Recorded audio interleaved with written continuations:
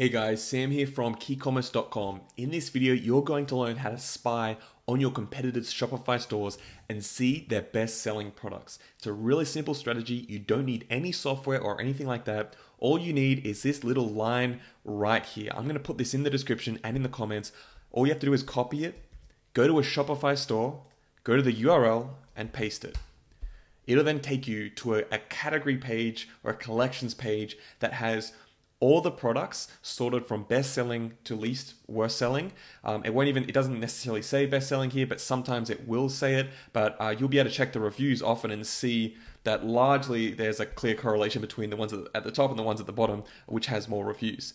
So here for this store, we'll see here that this one looks like it's the best selling, and it goes all the way down to the least selling down the bottom.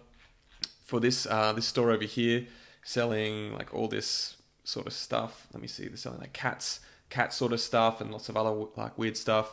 If I put the same thing in at the end, it's then going to load up. It creates a new collections page, and then it has all these products from the best selling to worst selling. Some Shopify stores are able to disable this, but it's very, very rare. Usually, look at your competitors. You'll be able to see what's the best selling products, and you may be surprised, and you'll find products that you didn't realize that they're actually selling quite a lot of, and it helps you with your own research and checking out other stores in your niche as well. Anyway, guys, I'll put the link to that in the description and in the comments. Go and check it out for yourself. Even try it out on your own store, and see, of course you should know what's best selling anyway, but see what comes up, see if other people can spy on your store as well. Anyway, guys, that's it for today's video. I'll see you in the next one. Bye for now.